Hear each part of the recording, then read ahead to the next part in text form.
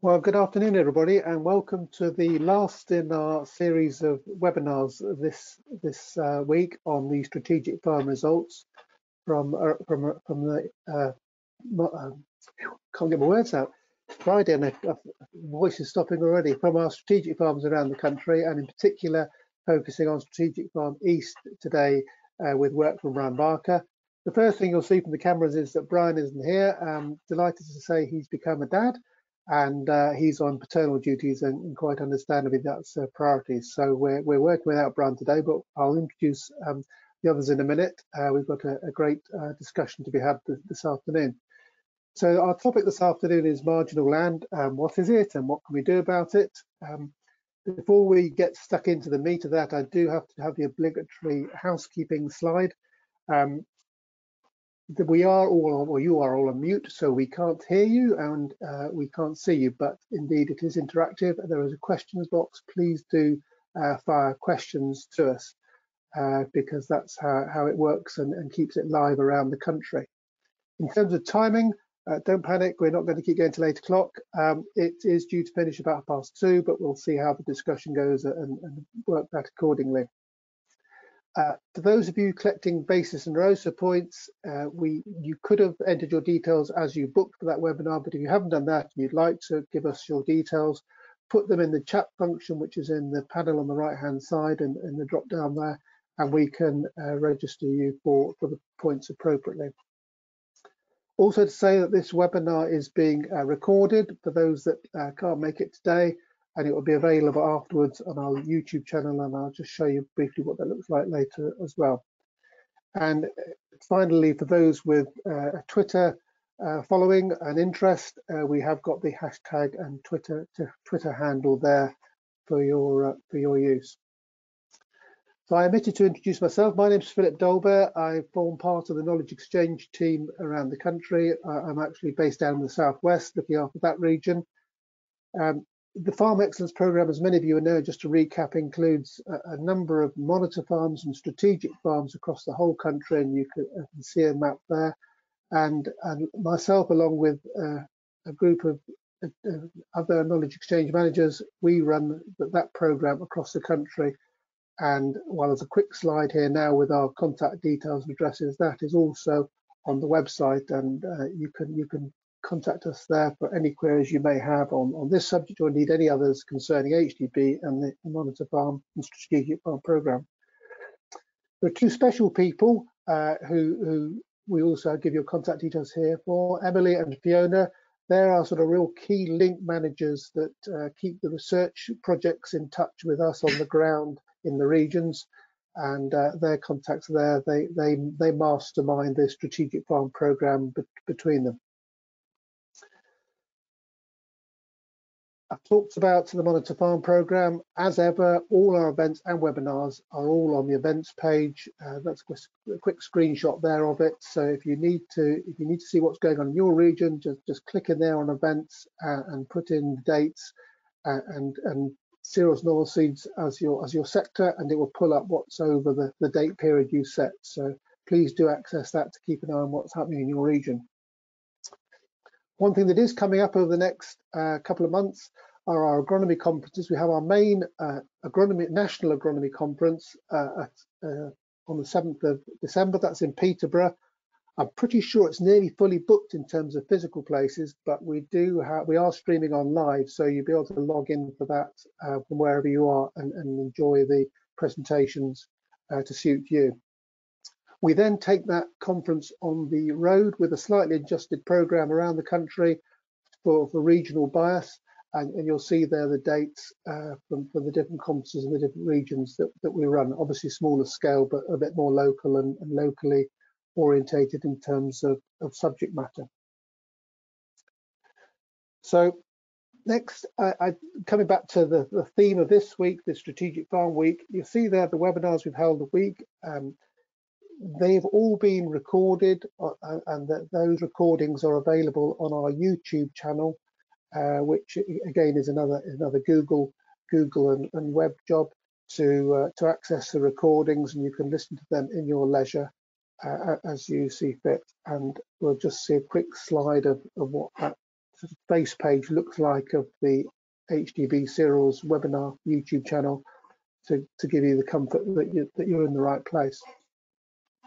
So that just finishes my very quick intro. As I said, I'm delighted. Well, sadly, well, no, it's great news that Brian isn't here because it means he's a dad. But we have got some really good people to join us today. David Clark from NIAB joins us as the key researcher that's been doing a lot of the work with Brian on the farm, and he in a minute is going to share with us the process and the results that they've got and what we're going to discuss. Also joined by two fellow farming colleagues from the southwest here.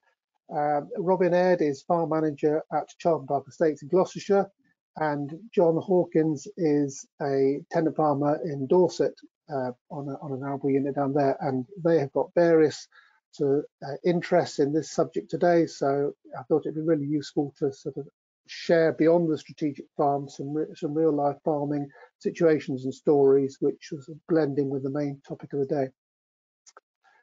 So without further ado, I don't think I forgot anything I should have said, but I'm sure somebody will fire at me if I haven't. I'll move over to David. As David twiddles the buttons to make key presenter and show his slides, I will just point out that there is the chat function, the questions box. Please do, as you go along, put in questions there that you'd like to raise within the speakers or me, and I will raise them and we'll debate them accordingly. I can see some of you have found the function there because you're putting in your basis details, so please use that as well for questions.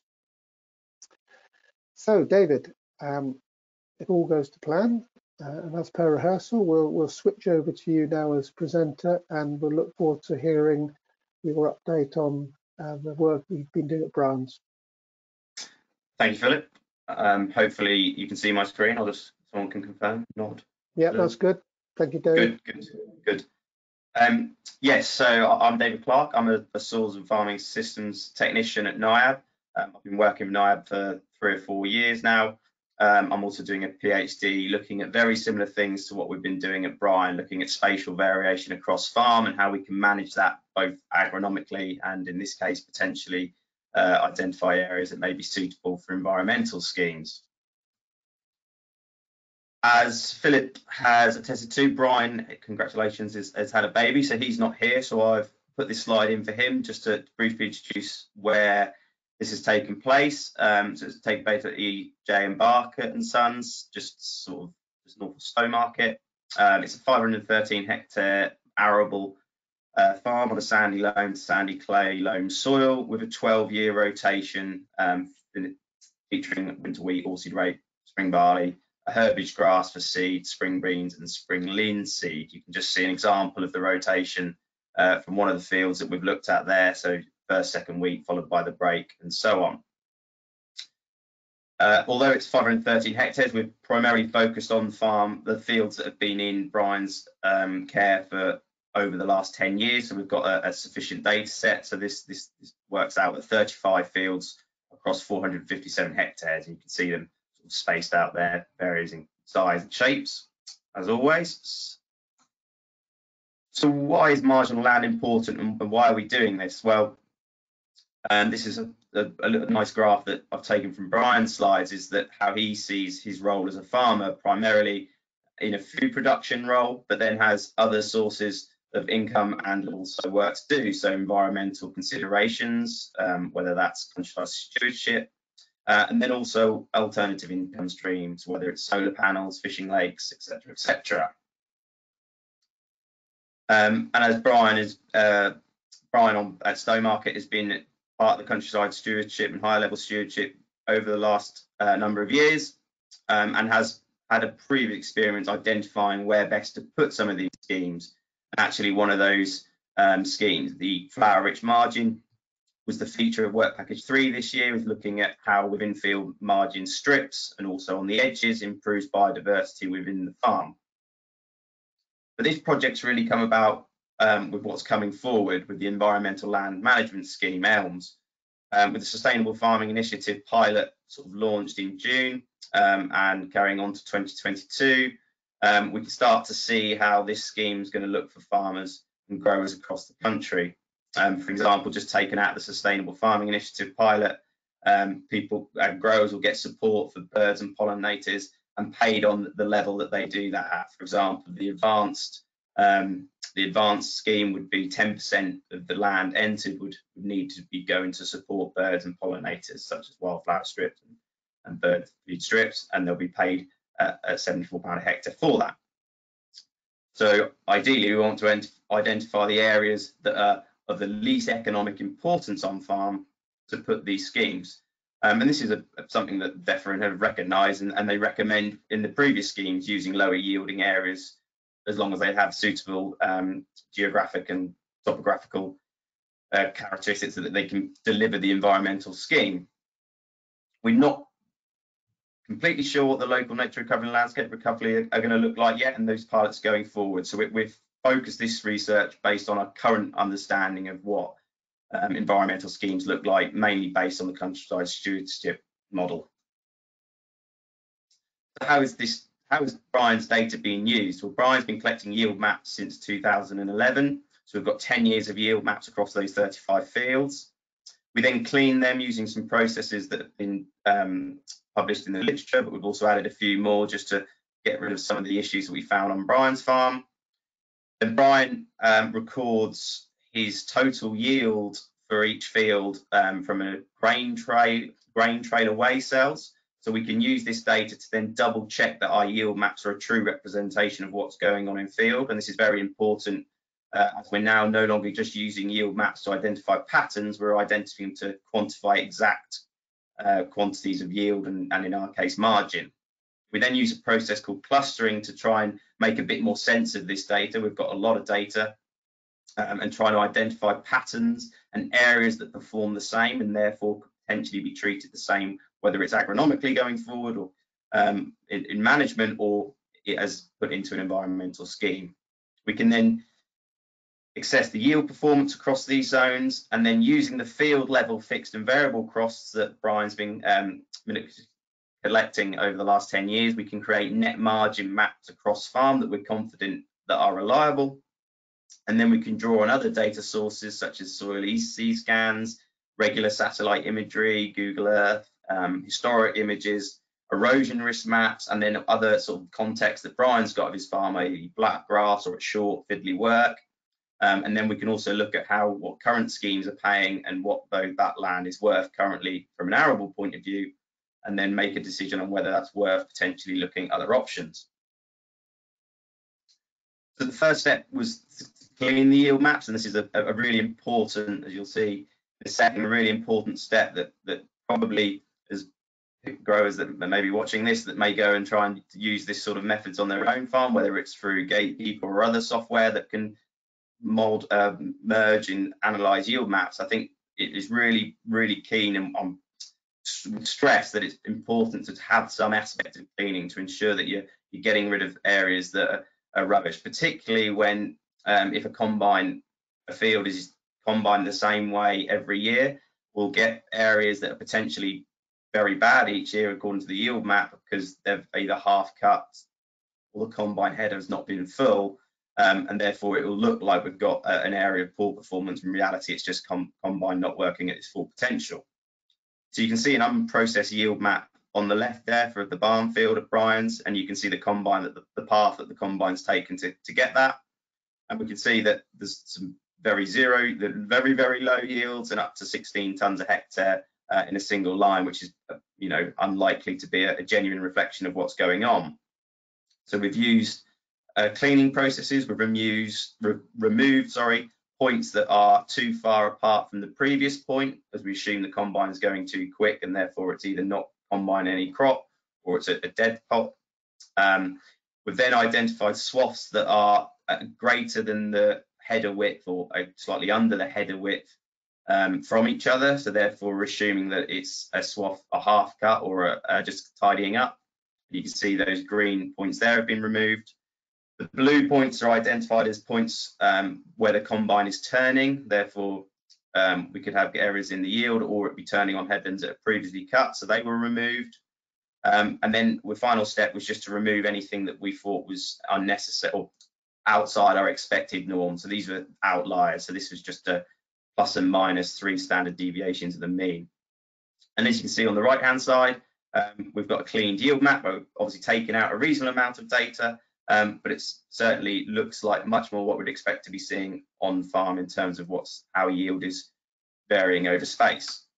Just a summary of what that's achieved. Obviously, we started with 884,000 points. We reduced that by about 15%, just over 15% from the cleaning, and we reduced the standard deviation by nearly two-thirds, and the coefficient variation down by 25%. So it's a step that really does need to happen before we start looking at these yield maps over in real detail.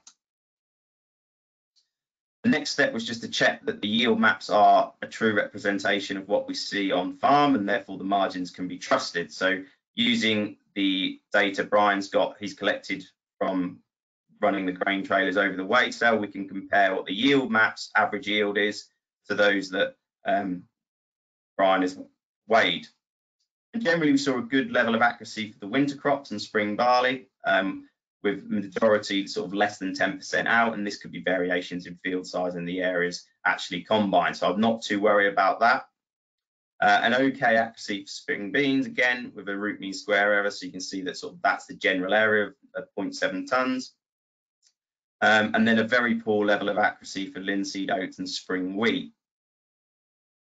So we decided, because obviously we're not comparing perfectly like for like, that actually anything that's within 10% is likely just to be changes in what we're actually measuring. Therefore, there's no real need to adjust it. We believe that's a true representation of what went on in the field. So therefore, we left them, and that was 58% of the yield maps were good. However, we wanted to look at the other 42% that we didn't think were truly representative of what was going on in the field in that year, or what Brian weighed.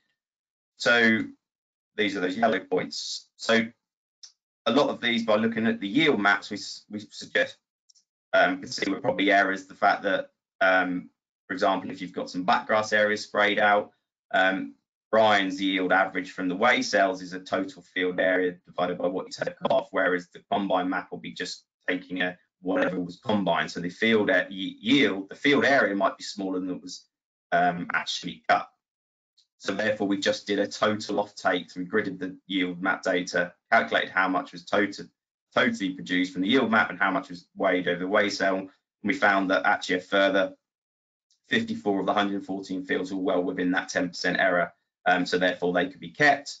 This left 57, so 22% of the fields with differences greater than 10% of that recorded. So this is really something we wanted to adjust for, to make sure we weren't getting false readings. So we just did a simple conversion without getting too complicated into it. We just reduced each yield point by the mean. So this is assuming that although the combine may be over or underestimating yields, the spatial variation in what it was measuring would be the same. Which I think we'll have a discussion later about whether that was the right or the wrong thing to do, but it was sort of the least of worst options from our point of view. So this left us across 35 fields. On average, 75% of the rotation has been spatially mapped. You can see some fields, 4 fields at the end there, with yield maps for every single year, and then down to below 50% for some fields. This is mainly due to the herbage grass, a 2-year herbage grass crop that isn't spatially mapped. Although the combine, it does combine it, the yield maps are nonsense, so we couldn't use them. So there is a limitation in the approach that we are only measuring here a certain proportion of the rotation. But I'll talk about why that may not matter too much in terms of some schemes going forward. And as you can see, naturally our confidence in what we're finding will increase as we've got more and more yield data. Again, as we collect more and more yield data, the confidence will increase with that. So we've got our cleaned yield maps, just an example here, which is all very nice, and we can start to sort of see general patterns in the data set. For example, we can see that there's a dodgy bit down the bottom here, but it's very hard to quantify what that variation is across years and how consistent that is, and actually quantify the level of variation in terms of 0.5 or 1 or 1.5 tons a hectare.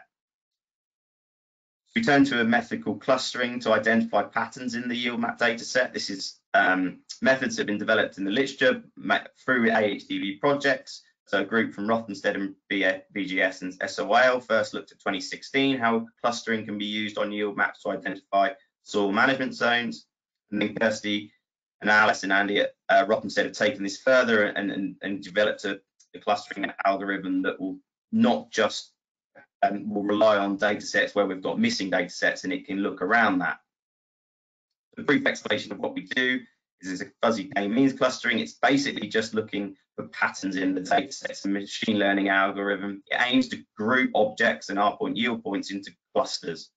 And we can choose the number of clusters as a subjective decision. We just use a calculation called entropy that's basically measuring how disordered the data is, and we tend to go for the point where the disorder has dropped the most from the previous number of clusters. We could obviously keep going until we've got 100 clusters, but actually they're going to be very subtle differences in yield that aren't practical from a management point of view. And just a brief sort of demonstration of what we do. If we've got a yield from 2011 and yield from 2013 for an individual point in the farm, we can plot that together, and we can see, well, obviously those blue points are following the same patterns. Ones they're high in 2011, low in 2013. The red are sort of middle 2011, high in 13, and then we've got a low yielding cluster that's low in both years. So this gives us, or gave us, a yield performance map across the farm. So these clusters are actually ranked by margin, but just to give some sort of sense to it, so the number 1, which is the light blue in each field, is the highest yielding cluster across the rotation. Doesn't, it may not be the highest every year, but across the average it is the best performing cluster. And then all the way down to some fields that have up to 6 clusters, which is the worst. So if there's only 3 clusters in one field, cluster 1 will be the highest, 2 will be the second highest, and 3 would be the worst. This is a useful data set, not just from our point of marginal land, but agronomic useful resource. Brian can look at this and they go, well, can management be altered on some of these low yielding zones? What's causing them? Are they yielding low every year, or is it just some years? Potentially use this map to then do targeted soil sampling or inspection. Is it a nutrient deficiency that's causing the variation? Is it change in soil type? How could we change management for this? This is something I'm looking at in part of my PhD, and not something we've looked at too much into this project, but something going forward Brian might want to look at. So we sort of keep working to getting to these ideas of how we're looking at space and time. We're looking at marginal land, so we've gone from 457 hectares to 35 fields down to 159 clusters, and on average we've got areas of about 2.9 hectares, but these range from less than 0.2 hectares up to 13 hectares. And the idea being that each one of those clusters we can expect to perform exactly the same, or all the points in that cluster we expect to perform the same year on year out. So then using Brian's field level fixed and variable cost, we can then attribute a margin and mean net margin to each year, and this is just for ease of looking over the whole farm. This is just mean across the whole rotation. So you can see actually that in terms of what would we define as marginal, but actually there's very few areas that are below sort of 400 or 500 consistently pounds per hectare, and generally a lot of the farm is up over 560, 500 up to 600 pounds a hectare.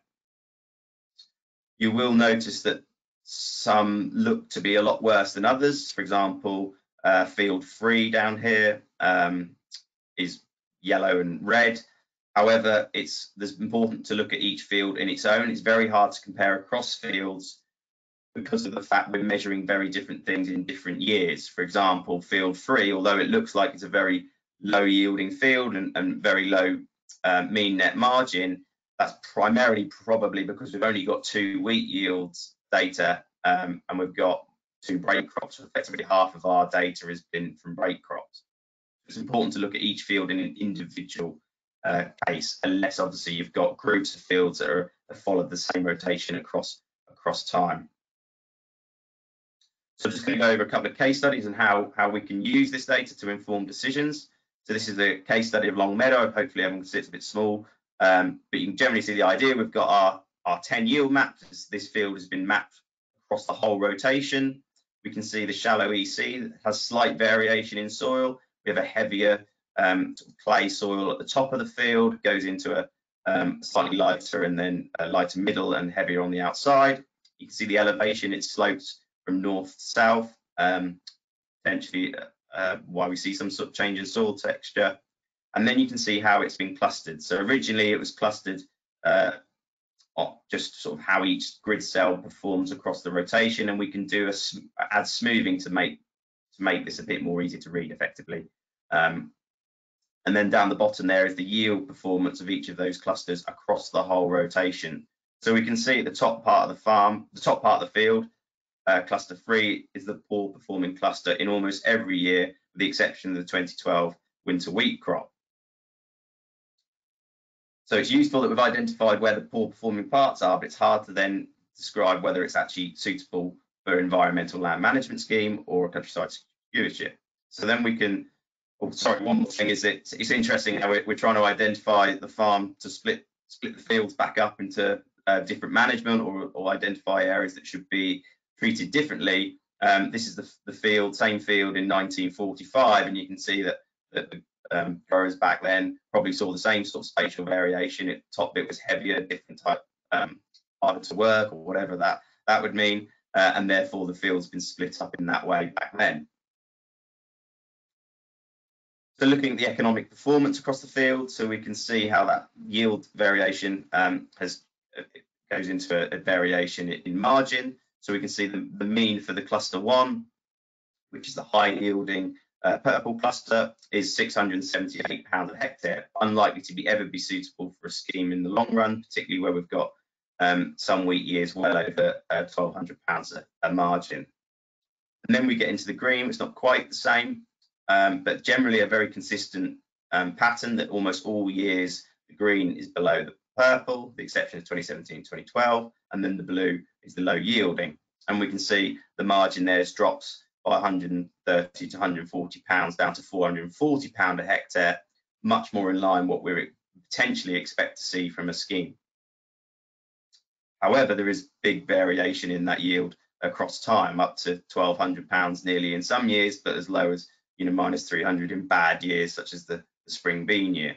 So I'm still not sure we've worked out how best to identify those sorts of variation and how to account for that when we're trying to describe what the long-term performance of a zone is. Can we expect that spring bean will always do 0 yield, a negative margin, or was it just a bad year? So without having numerous spring bean year data, it's quite hard to tell that. So primarily we're focused on the winter wheat. But if we were to think about putting this into schemes or looking at certainly the feasibility of putting them into a scheme, we would probably split the field similar to something like this. We've got identified the low yielding cluster at the top. We wouldn't want to go perfectly in that cluster because that would give us a very fiddly, odd looking field. And then again, we might straighten the edge up down that right hand side with zone 2, and we can see that the yield margin across each zone as an average is actually slightly higher than the cluster because we've got bits of good performing land in there. So 470 and 502. So that's what would compare to the schemes. Briefly, we've just had a quick look at that. So just using a simple AB1 scheme of pollen and nectar mix, Brian calculated the cost of establishing that in the first year at £425 a hectare. We've got option income of about £500 or £511, and then the £60 management over the next 2 to 5 years with a profit of £451. And you can see if we were to do that, what I've plotted here effect is if we were to introduce that scheme in year 2011, if we were to introduce it in 2012, 13, 14, 15, so on zone 1, just focusing on zone 1 here. And you can see how in some years it's more profitable, or if we introduced it in 2011, for example, where we get a very good wheat year, we'd have a negative margin compared to a cropped field, whereas the second wheat and then into our break crop, and then a first and second wheat, we get a positive margin over a crop land. Again, going into the spring beans, which is actually followed by a good winter wheat crop, we get a negative. So it's not a clear-cut decision where the land is marginal, and that's where the grower might have to look at, well, does it make life a lot easier to manage the field? Although we may lose, for example, if we were to introduce in 2016, across that rotation, the margin is £200 less, but has it greatly improved how I can manage the field to a point of improving it by £200 or so. So just another example, Wally's is where we can look at something slightly different. So we can see there's quite big variation within quite a small field, both in soil texture. We go from a sort of reasonably medium soil on the top down to very light soil at the bottom of the slope, and then to a meadow soil at the bottom in that little corner. And we can see how that impacts yield with the clusters across years. So we can see that there's the light area and the headlands that perform consistently the worst in terms of margin across years, down to £352 a hectare on average. However, they're not particularly uniform in terms of where they're situated. So again, if we were to introduce a scheme, if we introduce a scheme, we'd likely have to be taking out parts of the field that are potentially yielding higher compared to that zone. So this is a field that we may then start to look at other decision-making process and why we might want to introduce this into a scheme or not introduce it to schemes it might be. And one of those resources is things like the erosion risk mapping potential from SciMap. This is based on slope, land use, and the catchment. It basically models the risk of soil erosion and nutrient erosion from the land. As we can see, there's a reasonably steep slope on this field down into the River Dove. Therefore, it's been categorised as quite high risk of erosion.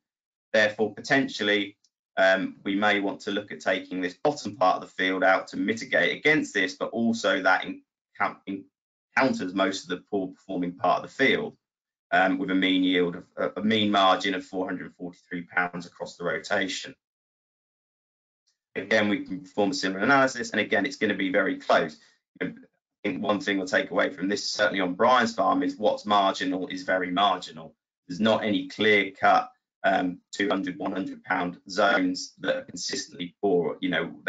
All parts of the farm can produce a good wheat crop, but therefore across the rotation does bring the margins up.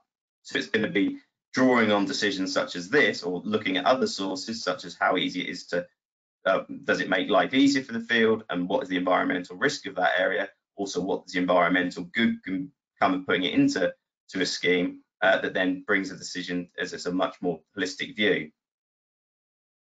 So the final little case study is just one that Brian has previously tidied up in terms of making it, keeping the straight edge working edges. You can see in 2019 that the right and the left hand side have been cleared up. We can see sort of some distinct zones within that, the blue low yielding zone, which is primarily what was taken out, and we can see the margin again, nearly £600 in the good part of the fields, and then 150 to £200, but £180 below this in that blue zone. So areas 2 and 3 were taken out in 2019 by Brian, and we can see that the average of the margin across the years prior to him taking this out was £459 to £473. So they, are in hindsight that they were certainly the areas that should be taken out, both from a margin point of view, but also how it makes life easier to manage the field. And then with Brian, we identified a second sort of potentially a third area that could, again, a low yielding zone, actually lower yielding and lower margin than the two zones that were taken out, but also straightens up both edges to make working life easier around the woods. Again, taking into consideration that it's still east facing, south facing, therefore we shouldn't get any sort of negative impact on the environmental scheme if we were to put one in there from the wood. So it's another thing we're thinking about when looking at this data in context. So briefly, the sort of the key points we've come from this is the economic performance maps do make it easier to identify sites most suitable, and you can see I've got inverted commas on most suitable for environmental schemes. With Brian, the marginal maps have shown that actually large parts of the farm are quite profitable. There's very few areas of the farm that you would maybe class as marginal compared to what you might pay from a scheme. So that therefore that's when decisions will likely to draw on other concepts such as, does it improve the ease of operation greatly? Can it improve our working rates? Can it actually improve how we manage the rest of our farm, and therefore the margins on that, because we're not going with fiddling areas, or we're not focusing on areas that are performing poorly? Or potentially grower might see the environmental benefits outweigh any small economic gain, which it was, for example, on Wally's, a very small economic gain compared to an environmental scheme from cropping it, although it can vary by a few pounds either way, depending on the years that you have when you're in the scheme. And then the key points from data collection for growers that were looking to deploy something similar on their farm would be 15% of the yield map points are erroneous. So it's really important that whatever software you use, Gatekeeper, Omnia, those sort of things, that has a cleaning map function, that there's something that can get rid of data that we believe to be erroneous. Also, 22% of the fields were out by over 10% compared to recorded data. Now, this is quite significant. We think of current wheat prices. In a 10-ton wheat crop, that could be £200 difference from our margin, which is quite, way more than we'd ever looking for. We're identifying what's marginal and what's not. So it's really important we have something to ground truth these yield maps with, whether it's, as Brian's got, grain trailer with weigh cells in, or we're running a field level over the weighbridge, or at the very least a farm average yield for that crop. And then it also needs the accurate detailed field or at very level crop level fixed and variable costs to calculate the situation on that specific field. A final part of the project, which is just a sort of snapshot here, we've still got a bit more to do on this, is the energy usage across the rotation. This is working with Doug Warner at the University of Hertfordshire, and the AERU, which is Agriculture Environment Research Unit, is used life cycle analysis as a means of providing environmental profiles in agriculture. So it's basically an annual calculation of energy input. So we're not looking at emissions here, just how much, obviously strongly correlated, but how much energy is needed for each system per ton of production. And then outputs can be expressed using functional e.g. emissions or energy use per ton or output per hectare. We've looked at something slightly different because we're focused on margin here, just a bit of context. The first thing to look at here is just the energy per crop. So this is just megajoules per hectare on average across the 20 or 11 years. We've got data for Brian's Gatekeeper. So for example, we've got energy usage higher in the oilseed rape, the winter cereal and the spring linseed, and this is primarily due to the nitrogen rates on those. We can see that the establishment energy usage is pretty much similar across all, and the large energy consumption comes from our direct energy, which is inputs, fertilizer, and pesticides. And this is in line with other work, so the greenhouse gas intensities from cereal crops in the yen from ADAS show very similar things, that the majority of this is coming from nitrogen fertilizer. It's not telling us anything drastically new, but what it has done is allow Brian to benchmark now going forward and then monitor how that might change as schemes come in and how he changes his farming practices over the coming years to meet whatever demands are faced. But it's interesting, again, when we look at that energy unit per hectare of net margin. So if we think back to the previous slide, that the spring beans are actually using less energy per hectare to establish and grow a crop, in terms of the profitability of the farm, for a grower to get, from one megajoule used to turn that into pounds per hectare net margin, because the margin's much lower on the beans, it's actually not an economic efficient use of energy on the farm compared to our primary crops, winter wheat, oilseed rape. I'm not focused on herbage grass because we haven't got that spatial data, but just an interesting look there. Again, something that Brian can monitor as he goes forward.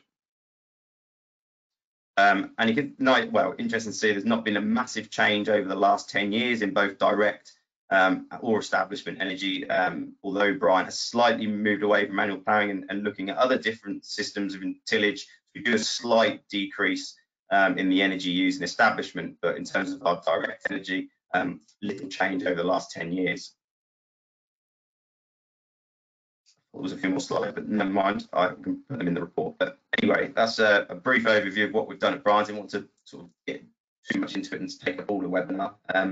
But yeah, hopefully we can have some discussions around that, and it'd be good to get John and Robin's opinions on what we've done on Brian's compared to how they've done on their farm, what they recommend I could have done differently, me and Brian could have done differently, but also how their data compares to that. Thank you, David.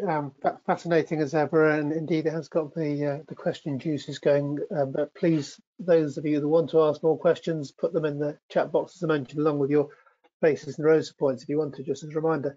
We did, I could have shown this begin, but actually it might just be a very quick summary at the end as well, just to prove that brine is real. But we have got a minute and a half video, which we'll show now, just to show brine in situ and summarize what David's just been talking about. And then we'll come back to John and Robin after that.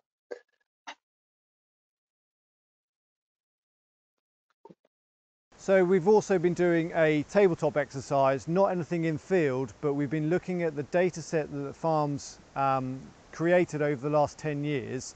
Luckily, I've kept all my yield maps. I've been keeping detailed analysis of the actual yield per field, costings per field.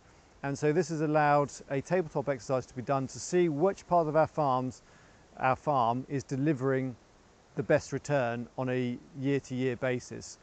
So NIAB have been running a computer model in comparison with other models out there to see what parts of my farm, they call them clusters, which clusters are actually delivering year on year good margin, and which ones which we would class as marginal land, because if we're looking forward at putting more back into environmental schemes, looking at the ELMS or the environmental land management or any stewardship schemes coming forward, we've got to know which parts of the farms haven't been producing money year to year from a commercial crop, and then we've got to look at, is there something that we can do with these areas? Are they in the right location for putting options in, like grass margins, over winter long-term lays, pollinector mixes, wild seed mixes, or if we're looking at carbon capture and everything like that, are we better off putting them into trees? There's different enterprises that can be brought onto the farm with a more environmental mindset going forward. So trying to work out how to identify your marginal land is going to be key to how we farm going forwards, to make sure that the farm is staying profitable across every square metre, square hectare. Everything that we want to be doing is making money across our land that we have in our control.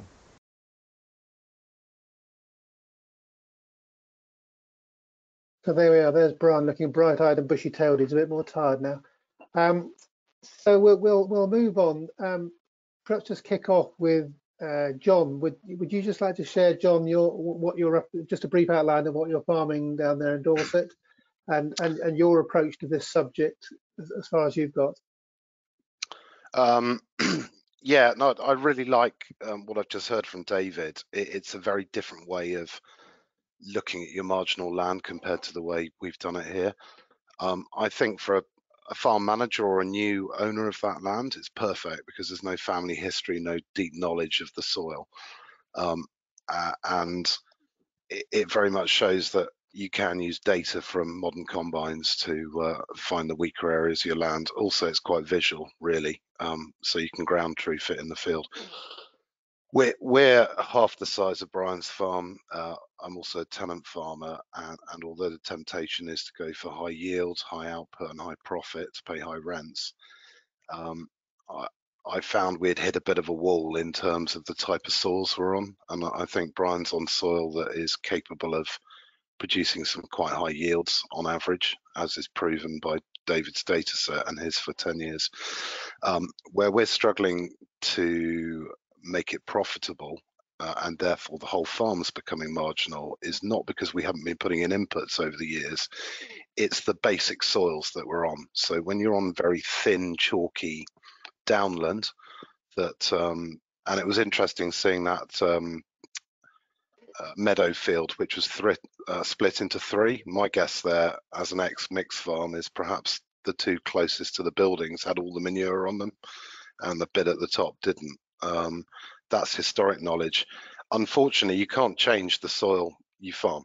Well, you can, but it'll cost you billions, really, and certainly not as a tenant. So you have to cut your cloth according to the types of crop that will grow well on your soils. So I think we've done that here. We've realized that as I'm limited to growing cereal crops at the moment on every piece of land, and and I can't move to diversification at this point beyond cereal cropping. That we've identified areas of slope, just as David said, areas of slope, small edges, and stuff that basically it used to involve 13 passes for arable operations, but had massive overlaps, whether it was fertilizers, inputs, manures, etc. So we've squared off every field, and we've looked at taking areas such as underneath a southern hedge, where those hedges are probably getting bigger now, recognizing that you can't crop up very close to a hedge due to shading, for example, and we all know crop growing requires light as well as water and other factors. So really it's about looking at what percentage of the farm you want to put into environmental schemes. What we do clashes horribly with the high yield, high input, high gross margin side of life. But we found that on more marginal land, by going for low input, lower yields, we are finding we can afford to pay the rent with slightly higher margins. I don't mind admitting that now, because frankly, on an AHA tenancy, when you have a rent review, it's based on what the ground can yield, not what we actually can make as a business as a profit. So I think certainly for longer term tenants, you can be quite straight and go, well, I could push this and turn this into a dust bowl covered in calcium carbonate, also known as carbon, interestingly, where we basically are burning off higher yields of crop than we can actually afford to input back in, especially with the current input costs and prices. Or you try and find a middle ground, which is, I think, is what we've achieved here now. You can use the term regenerative if you wish. Other people call me a vegan. It's nothing to do with that. It's to do with trying to balance my inputs to my outputs, and if you can make that roughly zero, you are achieving a regenerative type practice, or conservation even. That's a fair term to be used. So where we've currently found our marginal land has not been paying the bills in a traditional rotation. That's gone into things such as fallow.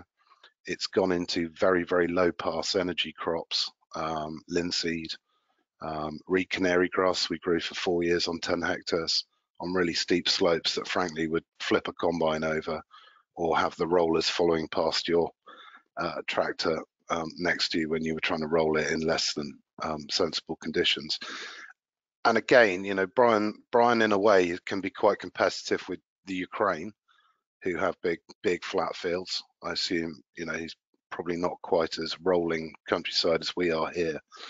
And likewise, if you've got tiny fields, trying to put a combine in there with a 30-foot plus header, frankly, you've probably burnt more diesel getting to the gate, hitching on and engaging it, and then removing it again from the field than you burnt actually going up and down that small field to take that yield crop off.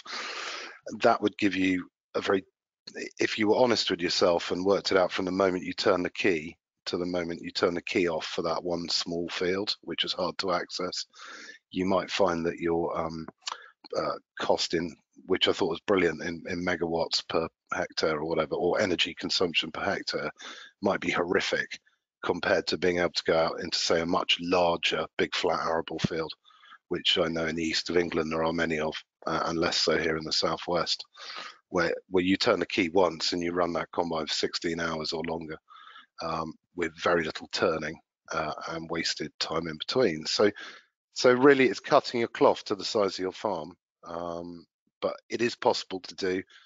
And in our case, we've done maximum environmental support payments. As we know, they're changing. They're possibly not going to be as tempting by 2027 as they perhaps are now. So the more you can learn about maximizing your net profit from your cereal production and forget gross margins, probably more likely you are to stay in business for a bit longer.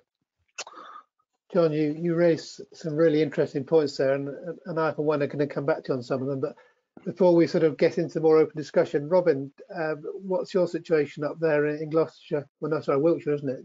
It's Wiltshire for them. Yeah. So yeah, I'm farm manager at Charlton Park. We are about 1,500 hectare farm. Arable is about just over 1,000 hectares. Plus, we've got a contract farm up the road. I started here in 2003. We got our first yield mapping in 2005. And so I've got a huge amount of data, which initially went on multi-crop back in the day and now onto Gatekeeper. And I suppose I'll probably be doing margin maps since 2007, 2008. And yeah, I mean, just thinking about it, I suppose our first tidying up happened in 2007. And now every field's got a 2 meter margin around the outside of it. It aids logistics. It means we can hedge cut deep in winter. And I think sort of marginal land, you got sort of three things. You got the financial side, you got the logistical side, and you got the environmental side. And the environmental side is coming on more and more. So how can we earn money out of that? What can we do? Can we carbon sequestration? What's our biodiversity score?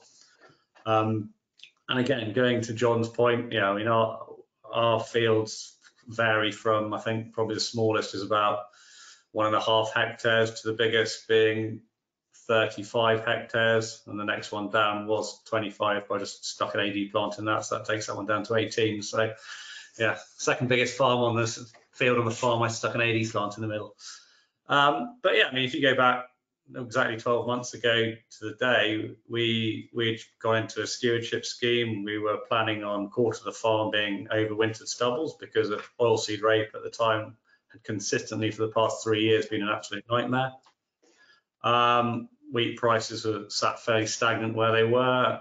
Inputs were slowly rising. And we sort of went down the stewardship routes and doing low input cereals, fodder beet over the winter, fodder radish and stuff over the winter for sheep and getting mid-tier on that. And then sort of the little corners that weren't productive, which had been in grass or anything else, or fallow, I suppose, back in the day of EFA. We put those into the wild flowers and the wild bird mix. So it is just, to me, I mean, you can't see a map here with maps over there, but every field on here has got at least 5 sides to it. None of them are square. There's a ditch and a hedge around every single field. So also with the way legislation's going with chemical application, it makes it harder. So we're constantly thinking of how can we make life easier, more streamlined, more efficient. Yeah, we have probably average field size would be 8 hectares. We run a 36 meter sprayer, and I've got a combine with a 30-foot table on it. But actually, that is the most efficient way, and we change the tram lines to what the issue is in the field to make it the most efficient. So with marginal land, it's not just a matter of what's it yielding, what's it costing. It is how can I improve my overall efficiency as well by taking out certain parts. So as I said, so we went into Gatekeeper. I create a margin map which goes from less than £300 a hectare, 300 to 600, and over £600 a hectare gross margin. And then from that, anything under 300 straight away goes out and goes into stewardship. And now, I mean, we've got a New Holland combine which actually is very, very accurate on the yield maps because of it takes into account bushel weight, whereas the slightly lighter green combines don't take into account that on as often. So we've got weighbridge as well. So I know ground truthing, it is very, very spot on. And so yeah, that's how we've started. That's probably just enough to cover, and I can go a bit further. I can talk about where we are now with a big change. Yeah, thanks, Robin. So, David, there's sort of, both of them have come at it sort of in different ways, but in a similar way as well. What's the sort of minimum number of years data and sort of heart searching do you need to go back up over to make this exercise valid, in your opinion? I mean, obviously Brian had a lot of years records, and Robin has as well, come to that. But what's your view?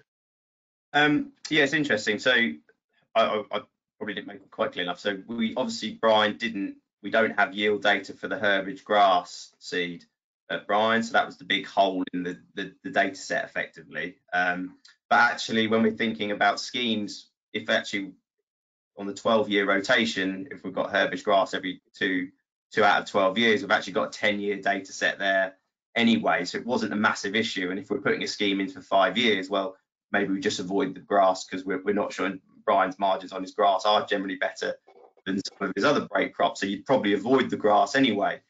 From an annual scheme, long-term schemes, that's not such an issue. But to answer your question, you can run the clustering from anything from 2 years, and actually on some of Brian's farm, certainly, well, a large portion of Brian's farm, actually you can see by some of those line graphs that the same areas perform exactly the same in terms of their relative change year on year out. So we could identify those patterns with only 2 or 3 years of data set, and actually just having those extra years, all that does is increases our confidence in actually how much it's costing. And obviously, if the more relevant we get, or the further runs closer to sort of now, we're taking into account more modern fertilizer prices, the actual grain prices, whereas we go back 2010 or further, actually your margins, you might want to start doing it based on current prices, what's marginal. And that's something that Brian's keen to do on the farm here, is actually use these yield maps as sort of a retrospect. If we were to get that yield next year, what would be marginal currently? Because obviously that would change with £200 a tonne wheat prices. So roundabout answer, yeah, I think it depends. If you've got massive variation, so for example, I've run the clustering at Morley, just in Norfolk, which is on a slight, well, a lighter soil than Brian, still not very sandy, but actually we see much bigger variation in where good bits are and bad bits are based on season. So, you know, in dry years we'll see droughting out, and that the areas that are potentially much lighter will drought out. But then in wet years, actually, the heavier, over the last couple of years, the heavier parts of the farm haven't performed as well. So you get a sort of much bigger fluctuation. So it does depend on the soil type and how much variation you see. But yeah, 2 years absolute minimum, but yeah, 5 years is really good, and that's what we sort of go with going forward. John, there's obviously a lot of science and data gone into David's exercise, and Robin's probably done the same as well. But what's your gut feeling, John, as to how well you could almost visually map your fields? Maybe looking at a yield map, or even just knowing your land. And would that be good enough in your view for the purposes of this exercise? Yeah, I think in the absence of staff, because it's your own farm and you have to drive up and down those fields, and there's only so much time you can do it in RTK hands-free mode and look at your phone. Of course, you're going to be looking from the sprayer, you're going to be watching weaker patches and stronger patches. You're going to be noticing stuff that, unless you've got an extremely good employee who treats the farm as their own, and inputs that data as they go along, I'm afraid the computer that is our brain is far more powerful at doing an analysis in front of our eyes and seeing the better areas, the weaker areas, seeing areas that are shaded at different times of year. You know, how far is that shade from that tree coming out into my field? If I drew a line down through there, would that be a good place to put it, or should I put it 2 meters to the right or left? You can tell by slope. You can definitely tell by soil color. You can all of those visual indicators that yes, there is tech out there to measure. And in the absence of being on the ground yourself or having to make decisions without being the operator, you need that kind of data to back up what you're doing. So we've used soil maps 12 years ago, I think, when they first brought out satellite imagery from soil, which is now a Frontier product. I found that kind of useful, but actually it didn't tell me a lot of data that I couldn't see with my own eyes. I drive my own combine. I don't have really, it's quite an old machine, so I don't even really calibrate the yields, therefore, that it's telling me. But you can see visually ups and downs and variation as you go for a crop. Your brain goes, oh, I'm on half cropping, half a swath or full swath. So again, whereas you're using David's using analytics and other managers are using analytics, I'm just using my brain as the analytic to calculate, is this yield roughly where I want it to be? Like a lot of people, the reality is by the time I've dried it measured the trailer loads. You don't get a full trailer every time, so that's a difficult one to quantify. The best thing I use is how many tons have I sold that are weighed in a lorry and are gone from the farm, minus any home saved seed, divided by the area. Tick. That is my yield, and that's not pub chat. I would just tell people in the pub that is the yield we got for that crop this year. You can be too specific and too complicated. Variable rate, for example, has its place if you're using a lot of high inputs, but if you're not using high inputs, you don't really need variable rate. So if you're in a really high input situation, variable rate will pay for itself quite well.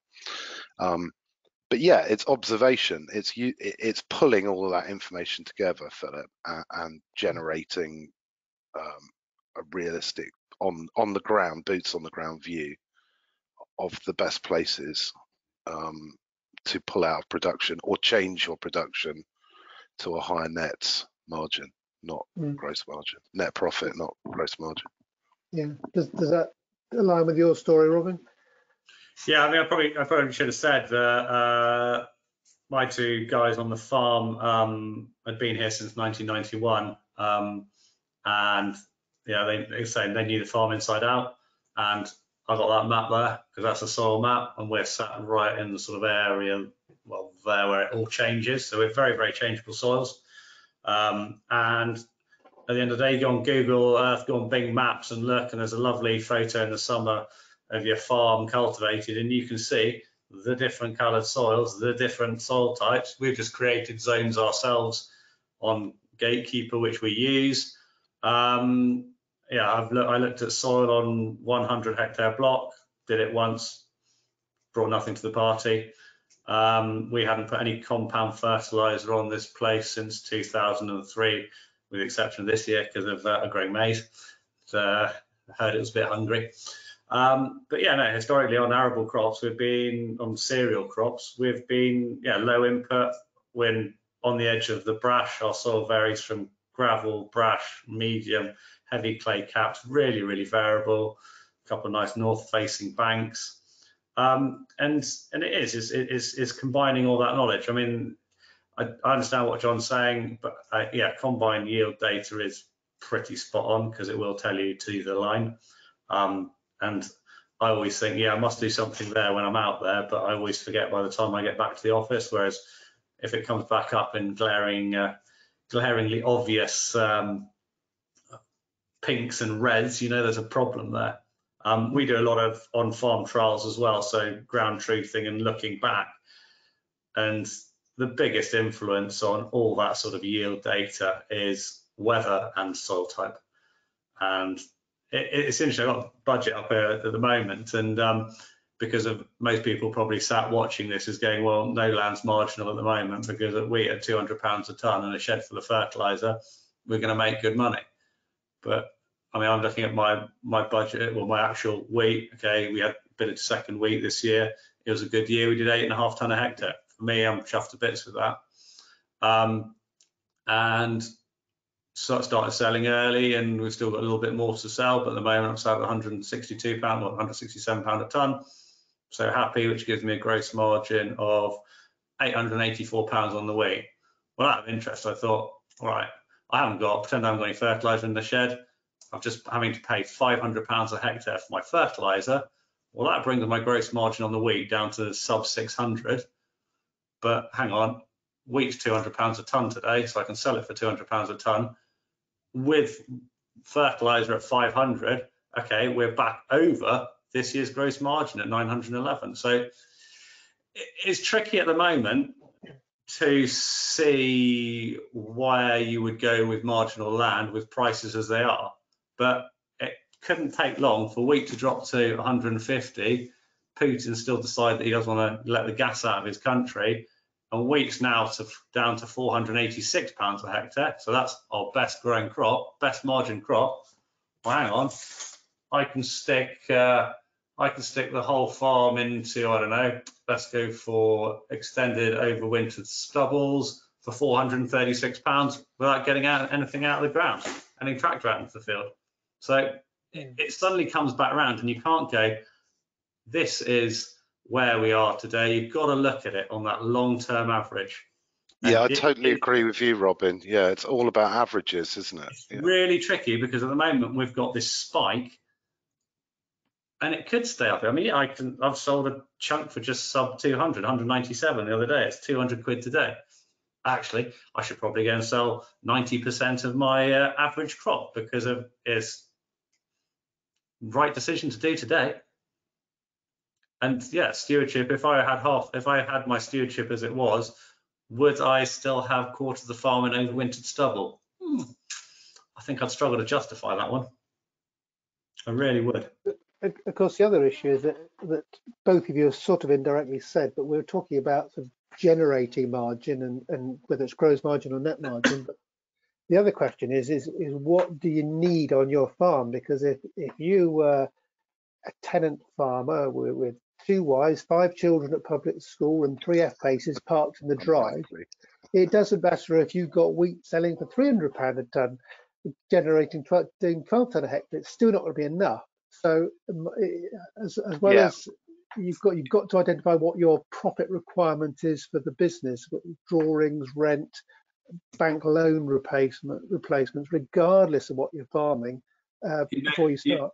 You know my views on this, Philip. In that scenario from benchmarking, you have variable costs, you have fixed costs, and then you have lifestyle costs.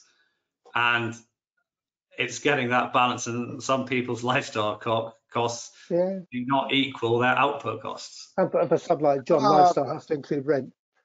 Okay, so I've got a rent to pay. I find it horrific. I divide that by the total yield. Let's say I grew continuous spring barley at 7 tonnes a hectare, which we used to do, we can do, if I put enough inputs into it. And we found on average, you'd make a profit without BPS 1.5 years in 10 after costs. And we were pretty damn efficient for a tenant farm, quite honestly. We had it, compared to other farms, we were on our game, but that still didn't make me go, I'm going to keep doing this and banging my head against the wall, doing 7-day weeks. I went, I've had enough of this. We are not being paid enough on average for the crop compared to our input costs. I didn't have the luxury of mortgaging some more land out or diversifying particularly easily.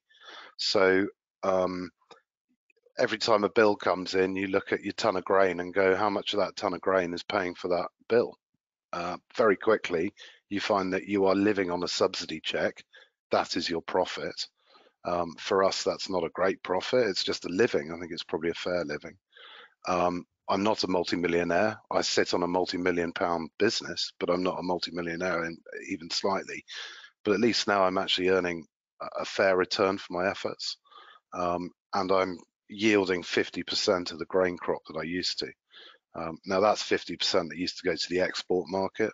I'm still feeding the nation with the other half that was always used to feed our nation. But should I be subsidizing other countries' food production? No, I shouldn't. So that's why I've chosen to use fallow, for example, on 50% of my land. Stop wasting money on shiny toys, although I say that we'll still have 1 or 2 shiny toys as in farm machinery. And you cut your cloth accordingly. But I certainly wouldn't want an FBT tenancy, because I know for a fact that without a BPS, most FBT tenant farmers would be losing quite a lot of money, even at £200 a tonne. So it's a different way of looking at it, Robin. You've diversified into an AD plant. Well done. You've moved from food to energy, and you've reduced your risk, but that still hopefully ties in with being a farmer. We've moved to energy and environment. You know, it's kind of, you've just got to diversify to survive. John, you've led me into another question here, and I'm just conscious that time's flying by, and we're going into quite a diverse discussion, which is inevitable with this one. But David mentioned in his slide that there was a slide on the sort of energy aspect of different crops, and you know, winter beans. You know, the bean story was an interesting one, I thought. Does that change, you know, particularly as we're perhaps thinking about carbon now and the issues about carbon, does that bean story and the energy story change your view of cropping? John, do you have any immediate? or Robin, I don't know. John, you're muted. Yeah, sorry, I thought you were targeting that question at David Phillips, so I was off the game.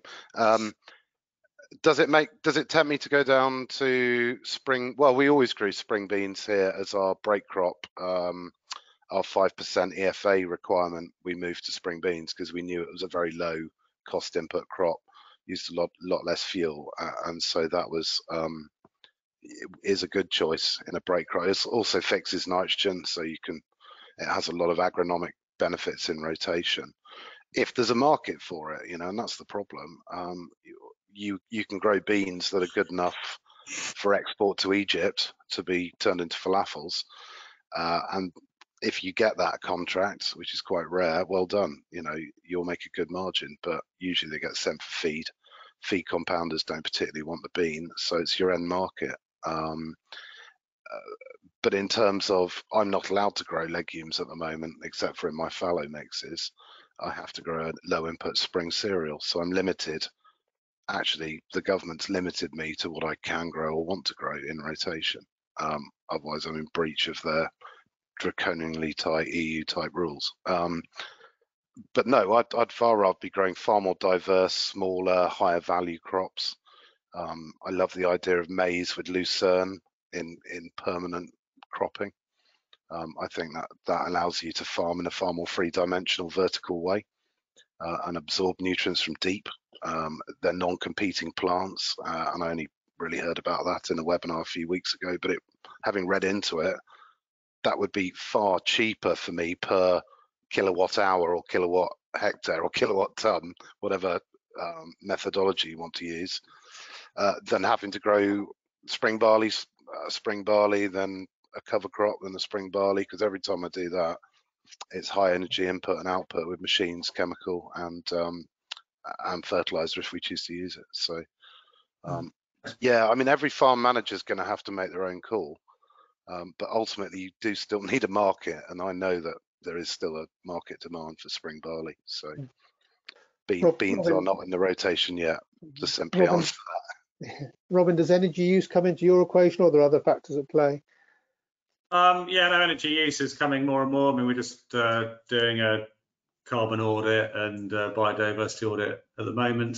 That's my plan for the winter. And yeah, I mean, as I've mentioned, we started putting an AD plant in back in February. It should be running in January. We start feeding it on the 3rd of January. And what was the reason? Well, where we are is 2 miles from Tetbury, which was the wool market of the UK. And I expect if you go back 150 years, all of this was covered in sheep. And for some stupid reason, we all got the plough out and ploughed it up and decided it was going to be arable land. And it doesn't grow arable land, and it's not very efficient arable land. And I just thought, well, what can I do to go back to that sort of stage? And my logic was, let's try and get the circular economy where we're growing a crop and it's staying on the farm, so it goes into the AD plant, the digestate comes out, and I'm hoping in sort of 3-4 years time we won't buy any N. It'll all be grown on the farm because of the digestate coming out, food waste going in, or bringing in another 50% of product.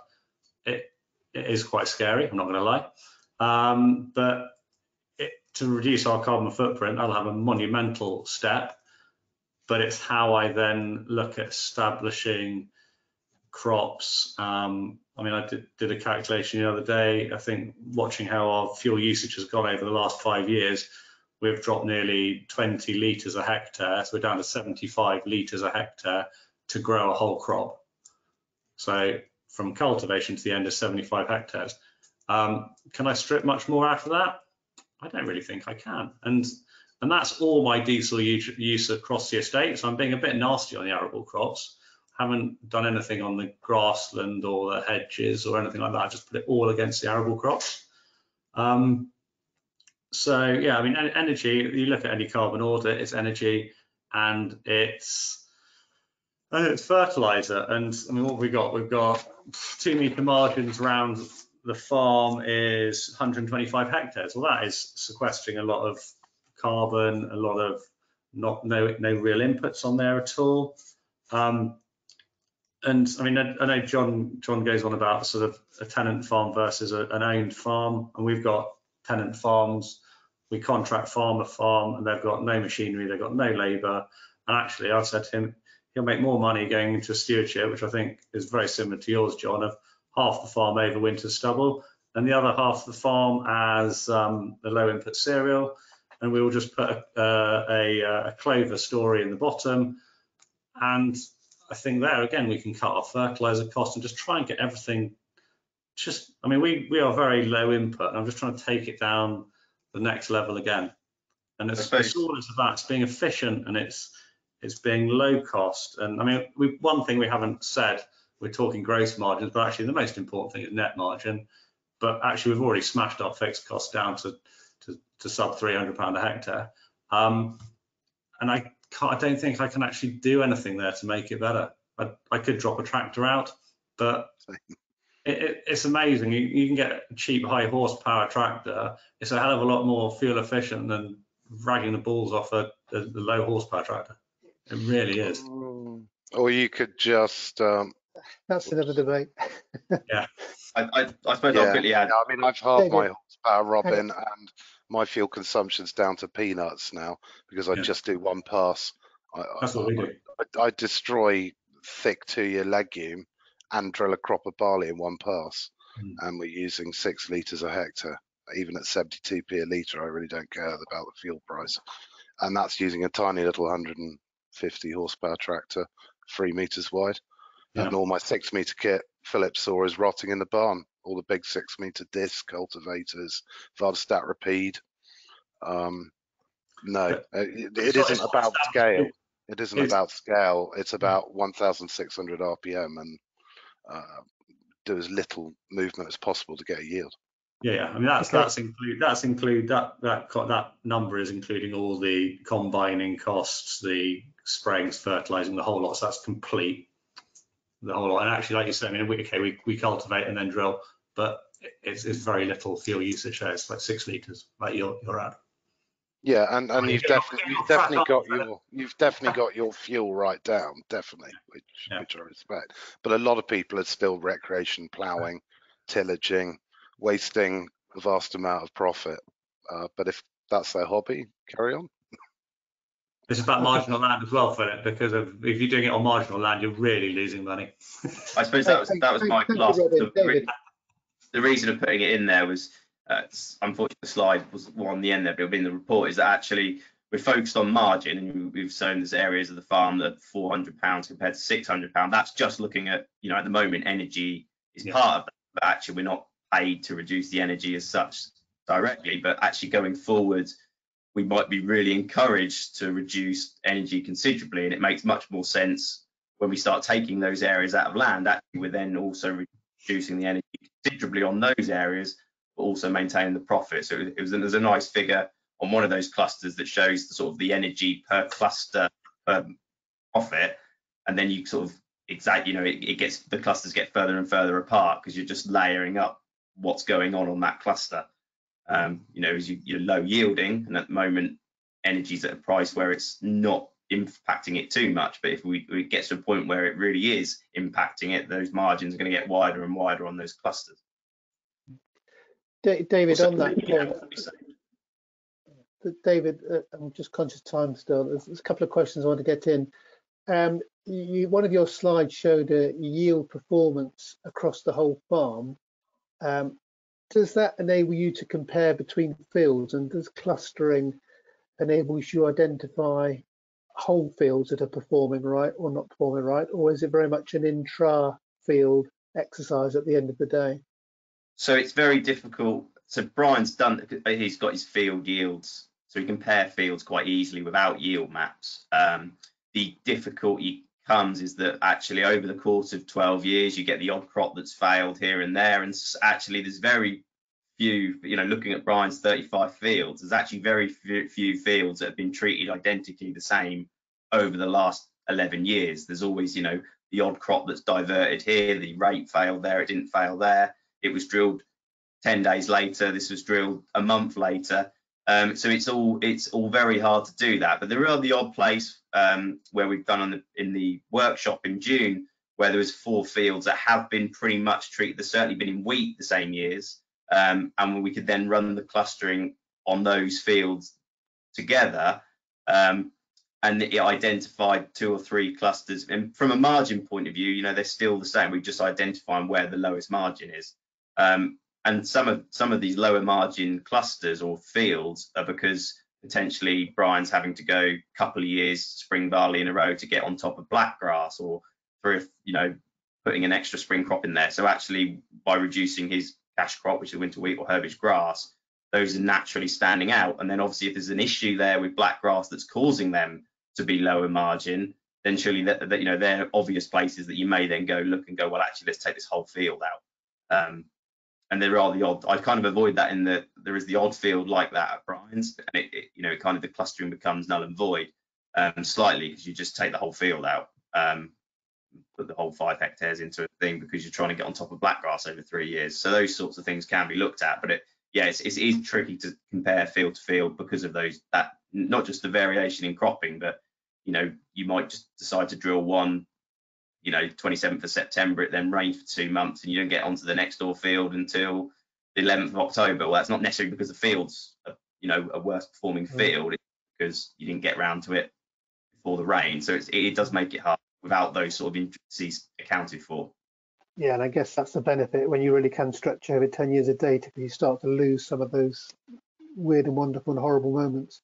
There's another question here, or it sort of links back to Monday's webinar actually as well, but a question from Sarah. But what John and Robin, do you feel about well-placed infield conservation strips in large fields, and how they impact on the workability and profitability of your farms? Do you mind, John, Robin, if I just sort of observation? So our observation over the hedge of a number of larger arable farms is the assist scheme, where they have the 6-metre wildflower margins through large blocks of arable land, and I'm not seeing a great deal of biodiversity increase as a result of that, when compared to looking at creating more habitat type diversity. There's definitely a role for it. So answering Sarah's question, yeah, it's far better to have something nice breaking up the monoculture of a very large field. If you're in smaller fields, I think it makes less difference. And if you think that putting a 6-metre strip all the way through the centre of a field, just so a few beetles might be tempted to live there, is going to make a great difference, you're probably wrong, because beetles need a bit more than just a 6-metre strip. And I know they can only walk 50 meters out and back in a day or overnight, back and in, before they're predated. But I think if you're still using insecticides and high input products, it doesn't matter how many beetle banks you have, you're not going to be that kind to the beneficials. So it's a lovely start. I think it's really very important to encourage industrial farmers to think a little more about biodiversity. And certainly if you've got a line of pylons, it does definitely make sense to put a strip up through there rather than try and drive your big heavy kit and sprayers around a line of pylons. That may not be a perfect RTK linear line in your field, but that's intelligent. That's a good use of space compared to wrapping the 36-meter sprayer boom around a power cable, or worse, your driver going to sleep on RTK and driving into it. So yeah, I think it has merit, and things like the Assist project have merit, but we could do a lot more with it. Stop thinking so linear in terms of how you design these schemes, and your imagination is really the limit, and talking to other people about the results they're getting. Robin, sorry. Yeah, Robin. Yeah, I agree completely with John. I mean, I think if you put a strip through the middle of our field, it'd be a nightmare, because the beam would be over it one way and coming back down the other way would be over the other side. I think it's much more important to do, I mean, like we've done strips around every single field to just create a big network of wildlife corridors. And we're seeing a massive change just purely, I mean, this is what is now 15 years of having these corridors and just linking wildlife. You just see everything move, and we're seeing things coming on here that we've never seen before. Our deer are changing. Yeah, it's good to see. But yeah, I mean, the strip through the middle, as you say, if it's with pylons, crack on. But we haven't really got the topography for it. I think if you're over in the east and you've got 100 plus acre fields, then yeah, you've got to break up that monopoly, that monoculture. But you've also got to create the corridors within all the other fields as well. It doesn't do anything by just having one strip straight through the middle. Great. Thank you very much, gents. Time has beaten us. I know Robin's got the dash, so I'll wrap up there. But just a big thank you to you, Robin, John, and not least David for a lot of work and research, bringing it to life. Brian in his absence. I hope you all enjoyed this webinar. Thank you for your questions. As ever, as I said at the beginning, it'll be recorded and on the YouTube channel. So if you want to go back and look at sections of it, please do. Just also a quick thank you to Michelle behind the scenes, who's been masterminding the techniques and make sure it's all running smoothly. So thank you very much, Michelle, as well. So all that remains for me to do is go. Have a good weekend. Yeah. Thank you for attending. Thank you for participating, and have a good weekend. Bye bye for now. Thank you. Thank you.